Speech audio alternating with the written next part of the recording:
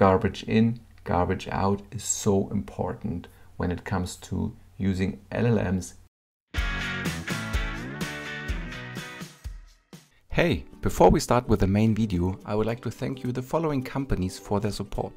They support me through the YouTube membership program that I created for companies who care about software testing and are active in supporting the testing community. Thank you once again. If you want to learn more about the supporters, check the video description down below to find the links to their products. If you miss your logo on this page, follow the QR code or send me an email. Happy testing, and now back to the main video. Hi and welcome back to my YouTube channel, Software Testing. It's me, Daniel. Happy that you're here today. Finally, it's maybe happening that shift-left testing with AI is becoming more attention than it has become in the last years. Why I'm talking about this? I mean, you've seen it in the title. Maybe shift-left testing is now finally, with all the prompts that we put into LLMs, a bigger attention. And what do we mean with that? I mean, well, if you have seen some of the videos before on my channel, if not, you can do it down below. Subscribe to my channel, of course, as well. You have seen me talking about prompt engineering, how to use different prompt techniques in order to generate bug reports, or how to generate test cases, how to generate test automation, how to migrate from one language to another, and stuff like that. And with all the things that I've said, it's really important that you give high quality context into an LLM and good question, good prompting, because garbage in, garbage out is so important when it comes to using LLMs in the way as we would like to use in software testing or development or product management, for example. So if you put bad prompts in, you get bad output as well. And that's why I had the idea about that video to talk about shift-left testing in AI. And if you don't know anything about shift-left testing in general, make sure to check the link down below. I made a video about that topic quite some time ago where I explain what it is all about, basically. I bet your browser looks the same way sometimes, especially when you're doing a specific research on a topic. Well, isn't that frustrating? You can't find the right information on the right tab again, and at the same time, it's a time-consuming effort. The time of endless browser tabs and time-consuming research is finally over. One prompt window is enough for you. Manus AI is here for you to do the hard work. Manus AI agent is built for deep research. It doesn't just think, it delivers results in no time. Just type your question. Manus can plan the work, reads the web, and produces actual outputs tailored for you. For example, a web page, spreadsheets, slides, even code and test automation script. The great thing about Manus, you can see the agent in action. You can share the results with your peers. You have full control. As you can see, I entered a specific testing prompt into Manus AI. For such a complex topic, Manus can go wide, spinning up to 100 parallel agents to cover the landscape fast, then roll everything up into a sortable matrix or report. Prefer depth? Switch to quality mode and get a multi-page analysis with thousands of cited sources and results. Each session runs on a dedicated cloud computer, so the agent can browse, write files and assemble deliverables, not just chat. Manus treats the file system as a long-term memory, writing and reading notes as it works. Manus is calling it wide research. It is a system-level mechanism for parallel processing and protocol for agent-to-agent collaboration. And the best thing, wide research gets automatically activated when your prompt indicates a deeper research. For example, look at this prompt. Please conduct a thorough analysis of the test automation landscape within the S&P 500 companies and compile a detailed report on the top 50 most adopted frameworks, included their primary use cases and language support. There are no research limits when using Manus. Here are some more examples. Many teams worldwide use Manus for all kinds of deep research and tasks, for example, market and competitor research, pulling signals from hundreds of data sources for literature reviews, industry briefings, and product teardowns. It's built to gather, compare, and fact-check at scale. If you want to research that ships itself, try Manus AI. Hit the link below or go to manus.im and let the agent do the heavy lifting for you. A big thank you to the Manus AI team for sponsoring this video. And now back to the main video. So, is shift-left testing finally accepted by the community or by the developers or by us? Because whenever we are talking about, hey, we need to do shift-left testing early in the process, I have heard many people in the community talking about that topic on conferences, in teams and stuff. But to be honest, there's usually never enough time to really implement shift-left testing in software development teams and in the testing process, because there's so many other things that have higher priorities and higher focus. I'm totally fine with that. I totally get that. However, shift-left testing is really an important technique or an approach that you should use in your life cycle, because it gives you a good insight in early steps or in early phases of the development practice. You can talk about risks early enough. I mean, watch the videos I've done before. Yeah. And now finally, with AI, it might get a bigger attention. And why I'm talking about that? Well, it's because we are using so many prompts on a daily basis to tell LLMs what they should do or what it should do, basically, to generate code, generate test cases, migrate from one language to another, and stuff like that. But have you tried different prompts for the same task that you would like to achieve, or for the same goal you would like to achieve? So for example, if you have used 2 different prompts to generate test cases, I bet not.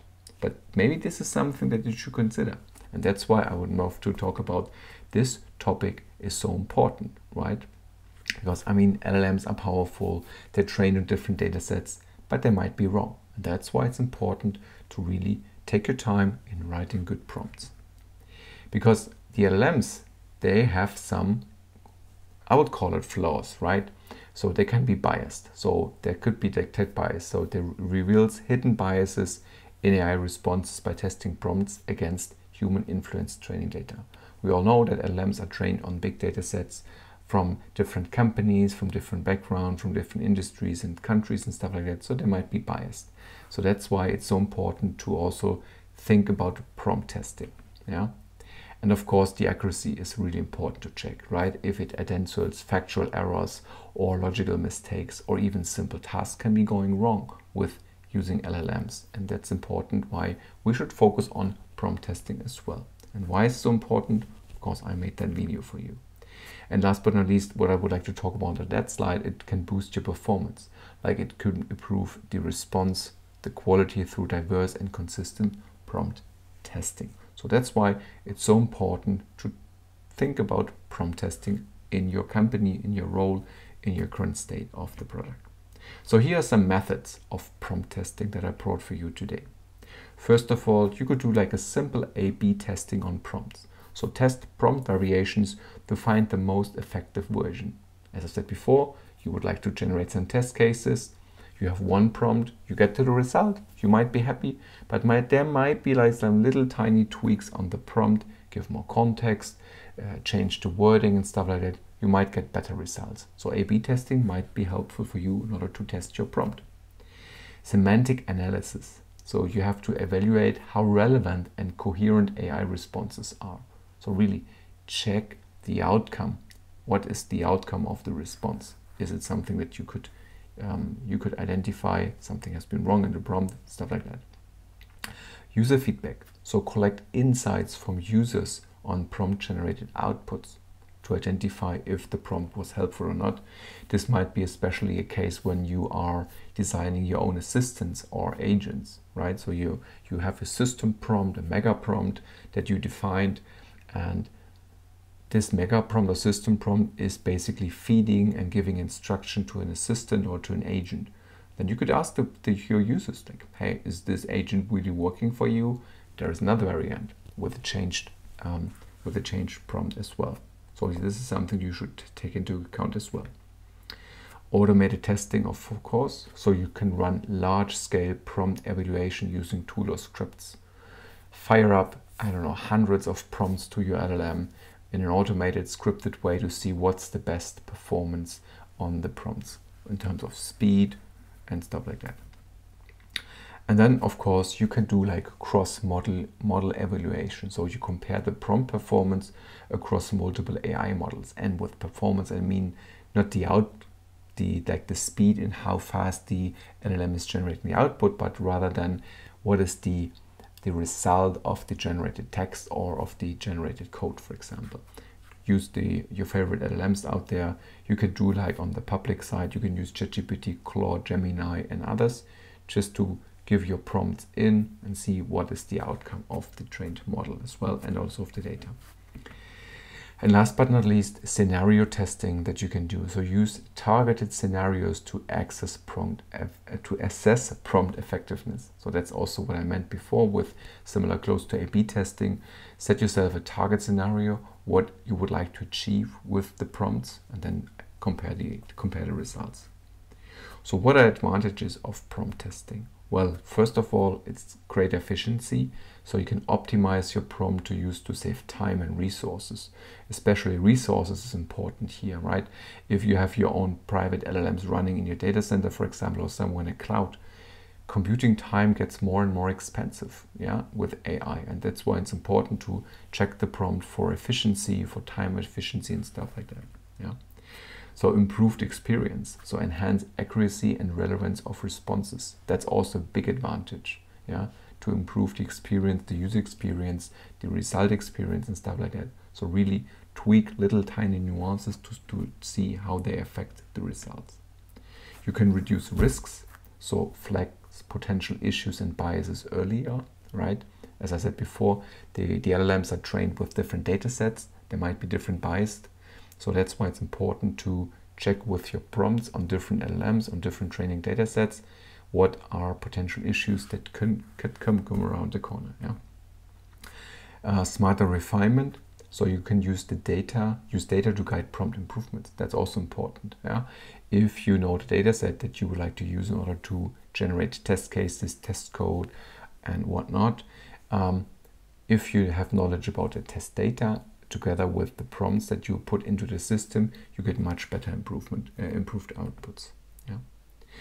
What are the challenges? Well, there might be some challenges, of course. There are subjective standards.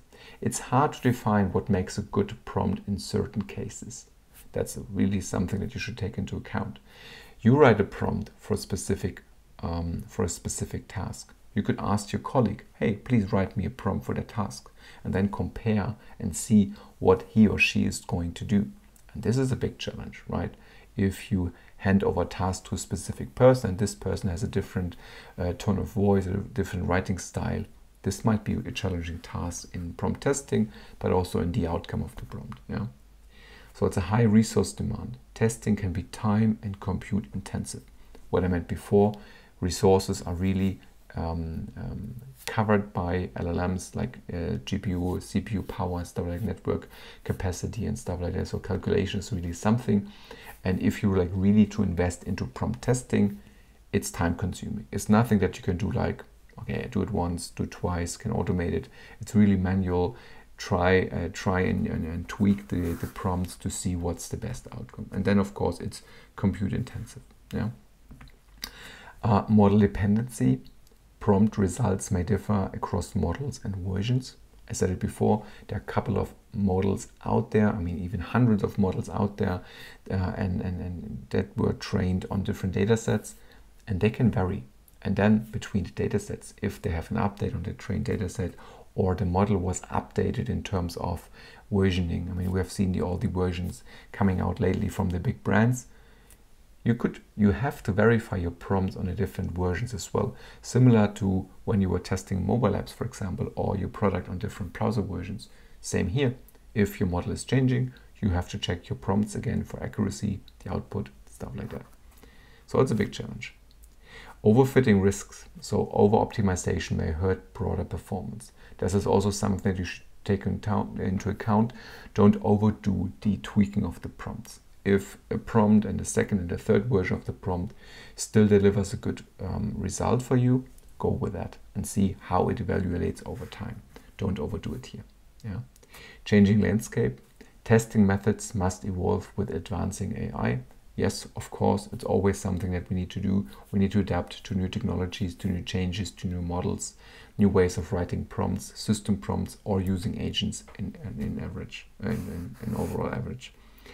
So let's have a look at the good practices in prompt testing. And we have 2 pages over here. So first of all, set clear goals. Define objectives and success criteria for each test, because that's important. Otherwise, you will lose the focus. You tweak things, you tweak sentences, you tweak the arrangement of words in your prompt to see how it will affect the result. So define your goals, what you would like to achieve with prompts, the prompts that you need, and with the prompt testing, and that will help you to focus on the outcome as well. Use diverse inputs. So it's important to test with varied prompts for broader coverage. So really see different input types, different input methods, like a rec approach, for example, or use different techniques, different languages. Maybe use another LLM to generate a prompt to see how the generated prompt compares with your own written prompt. Yeah. Standardized testing. So keep conditions consistent for fair comparison. That's important. So once you decided for a specific prompt that is, for example, generating your test cases, and you made good results with that prompt, don't change it over the time. Keep it consistent and use it in updated versions of the LLM. Use it in different LLMs as well to see really to have a fair comparison on the output. Otherwise, it's not really good to compare. Define metrics. Use clear measurable criteria to assess performance. Something that is really up to you, up to your product, to your company, but it's important to define some metrics that you would like to achieve with the prompts and also with the prompt testing. Second page, track the versions. So monitor prompt iterations and outcomes over time. I would highly recommend you, in case you have, let's say, 5 prompts that are there for you to generate your test cases or your requirements or your test automation, use versioning of your prompts as well. Track it down somewhere on a wiki, on whatever page you would like to track it down. Write down, okay, prompt version, this was 1, that was the exact, that was the result. And then if you iterate, for example, with the models, but also if you iterate with the prompts, note it down to really track to see and how it evolves over time. Of course, retest regularly, so re-evaluate the prompts to maintain effectiveness. It's important. What I said before, the models will change over time, so you might to change your prompts as well. Yeah. Engage users, so include real user feedback alongside automation. That's what I said before in the way you can use prompt testing. You really use user feedback, real customer feedback to adapt your prompting and your prompt testing techniques. Record everything, so record the processes, the results, and the key learnings for you, because the models, they change so fast these days. So that's why it's similar to track versions. Document what you have done, why you have done it, and see what has changed over time. Yeah. And that's it for today. So what are your thoughts on AI testing, shift left testing, and prompt testing in that particular case? I would really love to hear from you down below in the comments. I think shift left testing can become more important with all the vibe coding, vibe testing, what vibe not, and with all the generation that we can do with AI. So it's really important to keep in mind, garbage in, garbage out. The quality of your prompt is a success factor for your product and for your work as well. And with that, happy that you came in for this video today. As always, like it, share it, and subscribe it to support me. If you'd like to support me even more, check the memberships down below to support me on a monthly basis as well. Thanks for coming by, and see you next time.